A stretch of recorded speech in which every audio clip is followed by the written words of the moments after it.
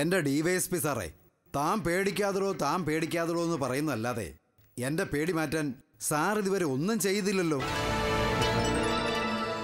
ഉള്ളിലെ തീയാളിക്കത്തുന്നല്ലാതെ അണയുന്നില്ല. പണവും പദവിയും ഉണ്ടായിട്ടെന്താ? ഒരു കാര്യവുമില്ല. എടോ സുന്ദരേശൻ മുതലാളി, ചില കാര്യങ്ങൾ അങ്ങനെയാ.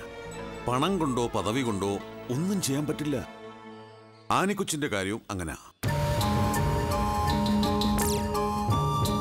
കാരണം എന്താണെന്നറിയോ? ആ കൊച്ച അറിഞ്ഞുകൊണ്ട് ഒരു തെറ്റും ചെയ്യുന്നില്ല. അവൾക്ക് ദൈവാനുഗ്രഹമുണ്ട്. അപ്പൊ പിന്നെ നമ്മൾ എങ്ങനെ തോൽപ്പിക്കാൻ ശ്രമിച്ചാലും അവൾ ജയിച്ച് മുന്നേറുകയുള്ളൂ. അതെനിക്ക് തീർത്തും ബോധ്യമായി. എങ്ങനെ? ഇനി വരാൻ പോകുന്നത് അവളുടെ സമയമാണ്. അതാ SI ആയിട്ട് പുതിയൊരു അവതാരം ഇവിടെ ജന്മമെടുത്തത്. SI ജമീല എന്ന പെണ്ണ് വന്നതിന് ശേഷം അവളുടെ പേര് മാത്രമേ ഇവിടെ കേൾക്കാനുള്ളൂ. സാറുമാരെയൊന്നും ആർക്കും ഒരു മൈൻഡും ഇല്ല. എന്നാ ചെല്ലടോ തന്റെ കാര്യങ്ങളുമായി അവളുടെ അടുത്തേക്ക് ചെല്ലാമായിരുന്നു. പക്ഷെ ചെന്നിട്ട് കാര്യമില്ലല്ലോ. അഴിമതി തൊട്ട് തീണ്ടാത്ത ആ പെണ്ണുമ്പിള്ളയുടെ അടുത്ത് ചെന്നിട്ട് എന്ത് കാര്യം സാറേ? എങ്കിൽ പിന്നെ അവളുടെ കാര്യം ഇവിടെ മിണ്ടിപ്പോരുത്. ഇല്ല സാർ, എങ്ങനെയെങ്കിലും ആ ആനിക്കൊച്ചിനെ ഒന്ന് ഒതുക്കി തന്നാ മതി. ഇതിപ്പോ അവളെയും പേടിച്ച് വയ്യ സാർ.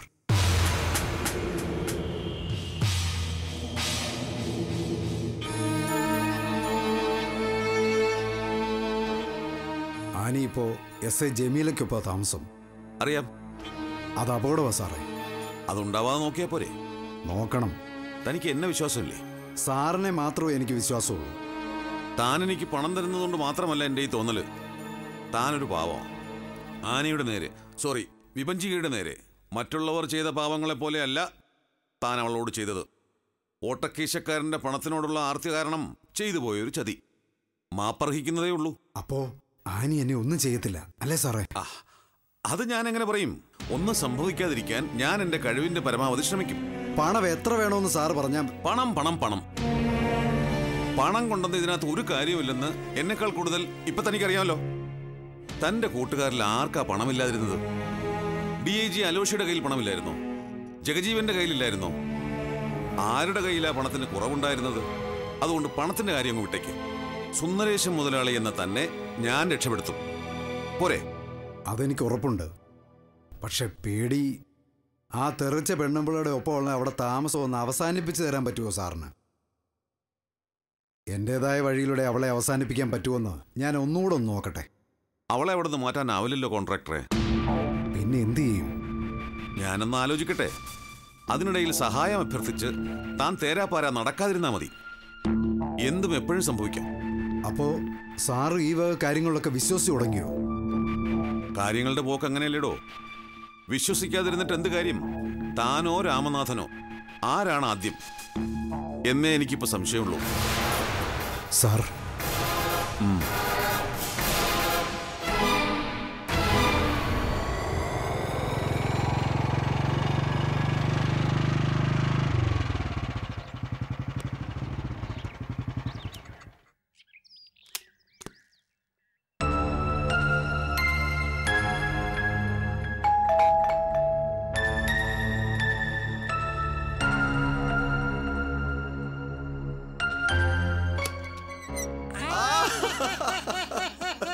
ഇത്രയും നന്നായിട്ട് ചിരിക്കല്ലോ ഗോപാലകൃഷ്ണ.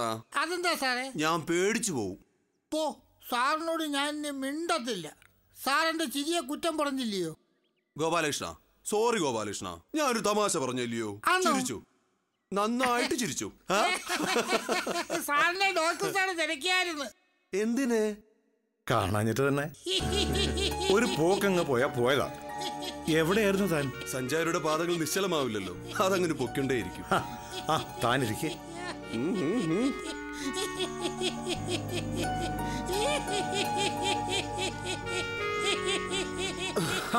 താൻ എന്തിനോട് ഇങ്ങനെ ചിരിക്കുന്നത്? മതി ഗോപാലകൃഷ്ണ ചിരിച്ചത്. മതിയോ? താൻ പോയി നല്ലൊരു കാപ്പി എടുത്തുണ്ടോ? കഷ്ടം. ഇയാൾക്ക് തലയ്ക്ക് വല്ല അസുഖമുണ്ടോ? അധികമൊന്നുമില്ല, 1-2 പിരി ലൂസ്.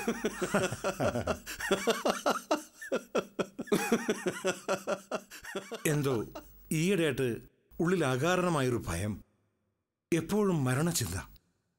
സ്വപ്നങ്ങളിൽ ശവങ്ങളും ശവപ്പറമ്പൊക്കെ നിറഞ്ഞു നിൽക്കുന്നു.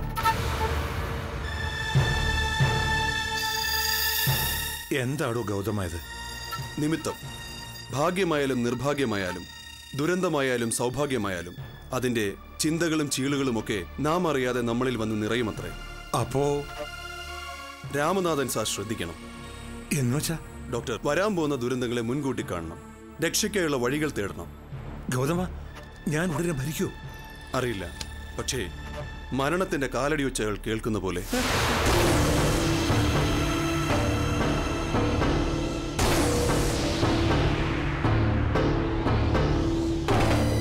കാപ്പി പേടിപ്പിച്ച് കളഞ്ഞല്ലോ.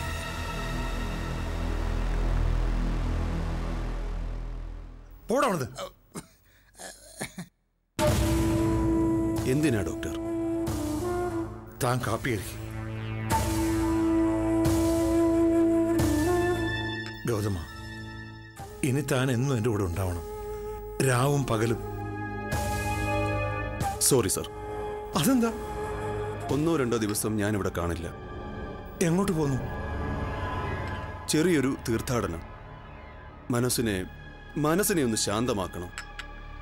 ദൈവസന്നിധിയിലെ ഒന്ന് ഭജനമിരിക്കണം. ഡോക്ടർ ശ്രമിക്കൂ. ദൈവസന്നിധിയിൽ വേണ്ട, എവിടെയുമാവാം. ഇവിടെ പോലും ഈശ്വരൻ എവിടെയും ഉണ്ടല്ലോ. ഗൗതമ, എന്നെ രക്ഷിക്കണം.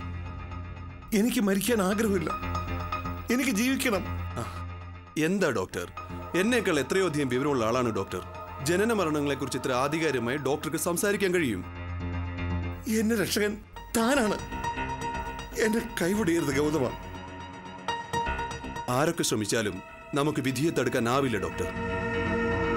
ആഗ്രഹിക്കുക, പ്രാർത്ഥിക്കുക, ശാന്തവും സ്വസ്ഥവുമായ ഒരു ജീവിതത്തിന്, മരണത്തിന്.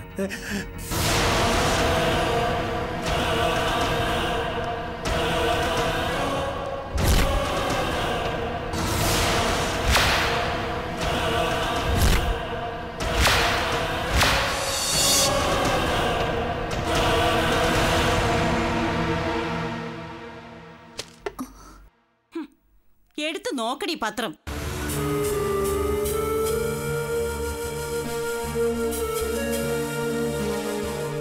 മിഴിച്ചു നിൽക്കാതെ എടുത്തു വായിക്കടി. അമ്മായിയമ്മ ദുർനടപ്പുകാരിയാണെന്ന് പലരും പറഞ്ഞത് കേട്ട് സന്തോഷിച്ചവളല്ലേടി നീ? എടുത്തു വായിക്കടി പത്രം.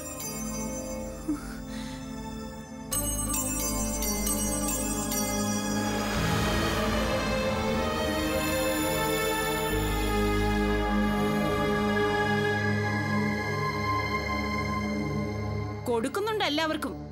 എന്നെ നാട്ടിച്ച ഓരോ നാറിക്കും കണക്കിന് കൊടുക്കുന്നുണ്ട്. ആൽബർട്ടിനും ഗൗതമനും ആനിക്കും എല്ലാവർക്കും കൊടുക്കുന്നുണ്ട്. വായിക്കടി, വായിക്കാൻ. കേരള രാജ്യം പത്മാവതിയെ എഴുതി നാറ്റിച്ചതിന്റെ 100 ഇരട്ടി അവർക്കിട്ട് ഞാൻ കൊടുക്കും. എന്റെ വാൾ സ്ട്രീറ്റ് വാത്സ്യായന, തനിമണം രമണ, നിങ്ങൾ എനിക്ക് ചെയ്തു തരുന്ന ഈ സഹായത്തിന് ദൈവം തരും എല്ലാ നന്മകളും. ഇനി നിങ്ങളുടെ വളർച്ച വായു വേഗത്തില.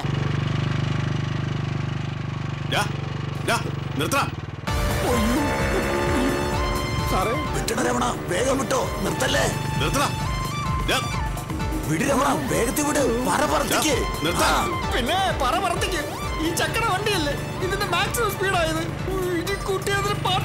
ഊരി ചാടും. വേഗം വിടാൻ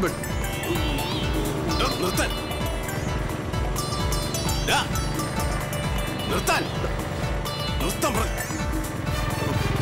നിർത്താൻ പറഞ്ഞില്ലേ?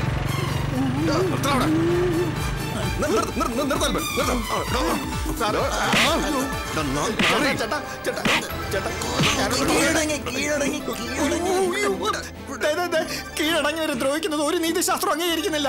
ഞങ്ങളെ വിടു ചേട്ടാ, പ്ലീസ്. വിടു സഹോദര. എല്ലാ തെറ്റുകൾക്കും മാപ്പ്. എന്ത് തോന്നിയാസം ചെയ്യാം, എന്നിട്ട് മാപ്പും ക്ഷമായാചനയും. പുല്ല നിന്റെ അണപ്പലിനെ അടിച്ചു കൊടുക്കും. തല്ലരുത്, തല്ലരുത്, തല്ലരുത്. മനസ്സിരുത്തി ഒരു താങ്ങ് തോന്നിയാല് 1-2 നീ ഇവിടെ നിർവഹിക്കും. അതിന് സാർ എന്നെ താങ്ങണമെന്നില്ല. സാറി പിടിവിട്ടില്ലെങ്കിൽ അത് ഈ നിമിഷം ഇവിടെ നടക്കും. കൃത്യനിർവഹണത്തിൽ ഞാൻ അവനോടൊപ്പം കൂടും സാറേ. അതെ, നിന്നെ വിട്ടെന്ന് കരുതി അങ്ങനെ അങ്ങ് പോയാലോ? പറയട്ടെ. എന്തോന്ന്? ഏറു പിടിച്ച കൊല്ലുന്ന ഞാൻ. ലൂസായി, ലൂസായി. ഞാൻ ആദ്യമേ ലൂസാ. രണ്ടാളും ലൂസാണെന്ന് ഞങ്ങൾക്കറിയാം. നിന്നെയൊക്കെ ടൈറ്റ് ആക്കാൻ ഞങ്ങൾ വന്നത്. ഞങ്ങൾ എന്ത് തെറ്റ് ചെയ്തു? ഗൗതമ, എടുക്കട വാറോല. എന്താടാ ഇതിൽ നിറയെ എഴുതി പിടിപ്പിച്ചിരിക്കുന്നത്?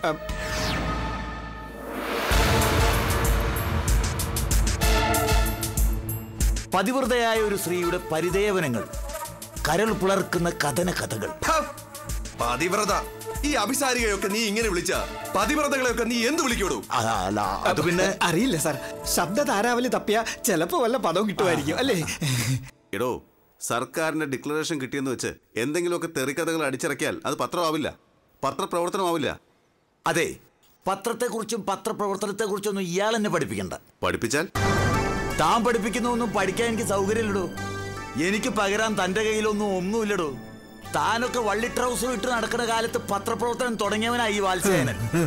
കേരളത്തിൽ അങ്ങോളം ഇങ്ങോളമുള്ള പത്രമായ പത്രങ്ങളിലൊക്കെ 6 മാസമെങ്കിലും ജോലി ചെയ്ത പരിചയം എനിക്കുണ്ട്. പിന്നെ ഇപ്പൊ ഇങ്ങനെ ഒരു വാറോല അച്ചടിച്ച് ജീവിക്കുന്നത് കണ്ട പത്രമുതലാളികളുടെ ചിന്തകൾക്ക് അനുസരിച്ച് പേന ഉന്തുന്നതിനേക്കാളും നല്ലത് ഇതാണെന്ന് എനിക്ക് തോന്നി. എന്തേ? എടോ, പത്രത്തിനും പത്രപ്രവർത്തനത്തിനും ഒക്കെ ഒരു എത്തിക്സ് ഉണ്ട്, ഉണ്ടാവണം. കണ്ട തേവിടിച്ചുകളെയും തെമ്മാടികളെയും നല്ലവരാക്കാനും നല്ലവരെ വൃത്തികെട്ടവരാക്കാനുമല്ല പത്രം ഉപയോഗിക്കേണ്ടത്. ഓ, ഇയാളുടെ കേരള രാജ്യം പുണ്യകർമ്മല്ല ചെയ്യുന്നത്. ഇയാളും ചെയ്യുന്ന അത് തന്നെയാണല്ലോ. 25 കൊല്ലങ്ങൾക്ക് മുമ്പ് ചത്ത ഒരു പെണ്ണിന്റെ കഥ തന്റെ ഭാവനയ്ക്കനുസരിച്ച് എഴുതി പിടിപ്പിച്ച് സർക്കുലേഷൻ കൂട്ടുന്നുണ്ടല്ലോ താൻ. സമൂഹത്തിൽ ഉന്നതസ്ഥാനീയരും മാന്യന്മാരായിട്ടുള്ളവരെയും നിന്നിരം നിരീക്ഷണമാക്കുന്നുണ്ടല്ലോ. എന്താ അത് എനിക്കായിക്കൂടെ? എടോ, എന്റെയും തന്റെ എഴുത്ത് ഒരേ ഗണത്തിൽ പെടുത്തല്ലേ. ഞാൻ സത്യത്തിന്റെയും ധർമ്മത്തിന്റെയും വഴിയില്ല. സത്യവും ധർമ്മവും വേണ്ട, നമുക്ക് ആ തർക്കം വിടാം. ഈ പത്രത്തിൽ എഴുതിയ പത്മാവതിയെ നീ വിശുദ്ധിയാക്കിക്കൂ, എന്നെ ഇവനെ താറടിച്ചെഴുതിക്കൂ. പക്ഷേ ആനി എന്ന പെൺകുട്ടിയെ കുറിച്ച് എന്തിനു മോശമായി എഴുതി? ഇത് ഇൻവെസ്റ്റിഗേറ്റീവ് ജേർണലിസാ. എന്റെ അന്വേഷണത്തിന്റെ വഴിയിൽ കണ്ടതും അറിഞ്ഞതും ഞാൻ എഴുതി, ഇനി എഴുതും. എന്താ തടയാൻ പറ്റുമോ തനിക്ക്? കാണണോ എനിക്ക്? കാണണം. കാണട്ടാ നിന്റെ തന്റേടം.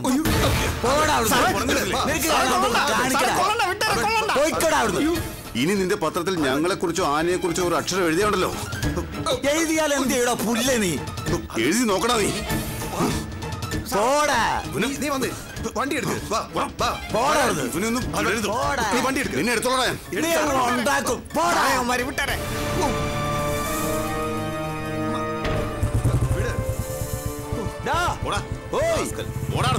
എഴുതടാ ഞാൻ, ഇനി എഴുതോടാ. നാറികളെ, പാരനാറികളെ. സാർ എന്തിനാ അവര് നാറികളെന്ന് പരമനാറികളെന്നൊക്കെ വിളിച്ചത്? തല്ലി കൊല്ലാഞ്ഞിട്ടാണോ? അതേടാ, ഒരു തല്ലെങ്കിലും ഞാൻ മോഹിച്ചു. ഒരു പല്ലെങ്കിലും തല്ലി കൊഴിക്കുന്നു, ഒരെല്ലെങ്കിലും തല്ലി ഓടിക്കുന്നു ഞാൻ പ്രതീക്ഷിച്ചു. പരമനാറികൾ ഒന്നും ചെയ്തില്ല. കൊഴിഞ്ഞു പോയില്ലടാ എന്റെ പത്രത്തിന്റെ നേട്ടങ്ങൾ.